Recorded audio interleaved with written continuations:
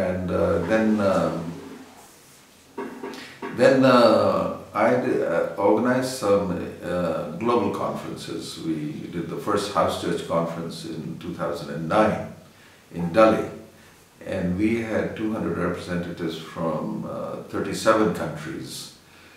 And that's when it sort of blew up in the 1040 countries about this house church concept. Basically, we taught them this is the Great Commission is the last command of Jesus. And all the other commands of Jesus are encapsulated within this commandment.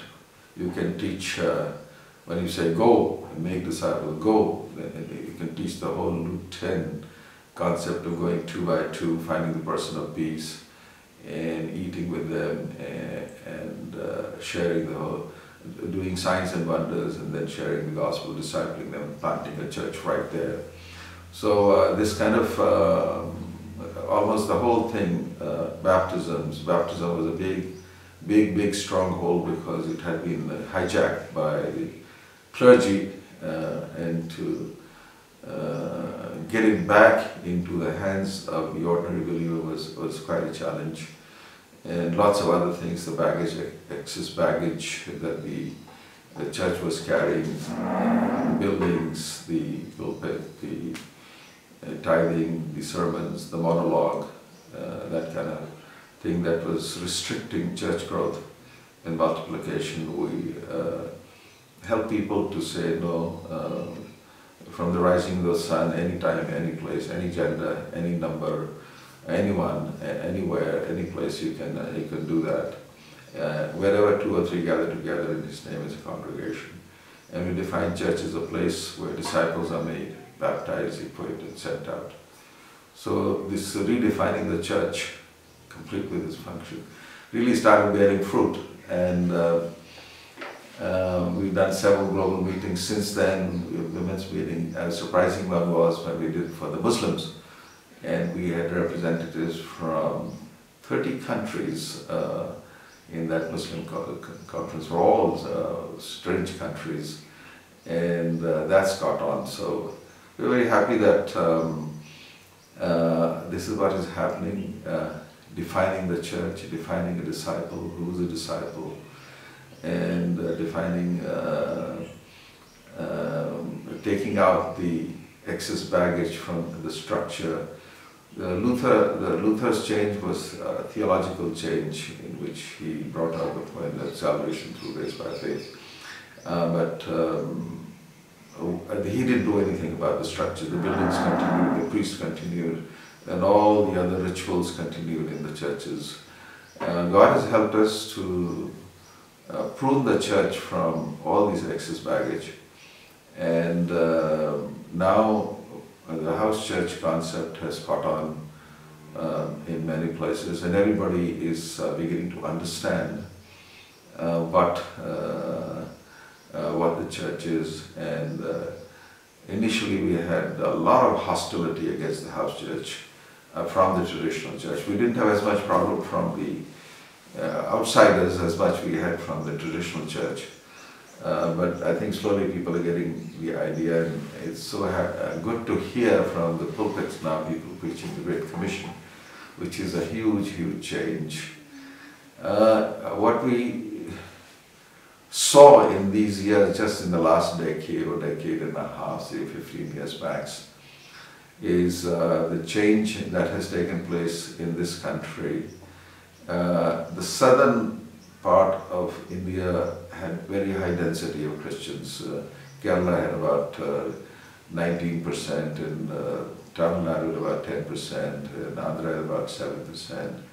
But once you came up north, it was not even 1 digit, it was not even 1% Christianity. In some, as you went north and north, in UP and in Himachal and in Gujarat, Rajasthan, all these places, except for tribals, Christianity was pretty unknown. Haryana state has 0.01%. UP, Uttar Pradesh has 0.6%. Madhya Pradesh also has 0.6% Christianity. And some places like Bihar were known as a graveyard of missions. And Kashmir, of course, has 0% Christianity at that point. But all this has now changed. When you ask people who I trust and ask them the significance, people are beginning to say, in my district of say 2,000 villages, it's difficult to find a village where there is no Christian presence. I don't mean by that there is a church there or organized Christianity, but we will find 2 or 3 families, 4 or 5 families in some places. Some places, of course, is much more. Andhra Pradesh probably has made the maximum progress, where 95% of the villages now have Christian presence. And UP, I was in a place, I talked to one of the key leaders. He says there are at least 30,000 house churches through his ministry. There's another lady over there who says about 9,000 house churches through her ministry. And in Bhojpuri people, there's a huge response. So UP, out of the over 100,000 villages, well, at least 40, 50 or even 60% villages or more have now Christian presence, which is a huge, huge change. And I was in Himachal, which is up on the foothills of Himalaya. There are lots of hills and valleys, And I was talking to the lady who started the movement over there, and she said when she came there was 0% Christianity here. But now, she said, it's so nice to hear Christian music floating out of the hills and valleys early in the morning. People put on their loudspeakers and sing. So it's a huge, huge change. India is changing. India is not the same India that we used to talk about. There still remains a lot of work that needs to be done. We are only sort of reaching 50–60% of the villages geographically, but there are nations and tongues and tribes, hundreds of them, if not thousands, who still need to be reached. But the trends are healthy. The trend is that church is not only talking about church growth and increasing in numbers in a particular congregation, but is church, we are talking about multiplication. Our focus has been on multiplication, multiply, because God, this mandate God gave from the very beginning to Adam, be fruitful, multiply, fill the earth, subdue it, and have dominion over it. So that mandate has never changed. And Jesus Christ, when He gave the last command, the Great Commission, to go and make disciples of all nations, that command is very much our focus. And we are making it go viral, and churches are picking up. But the good news is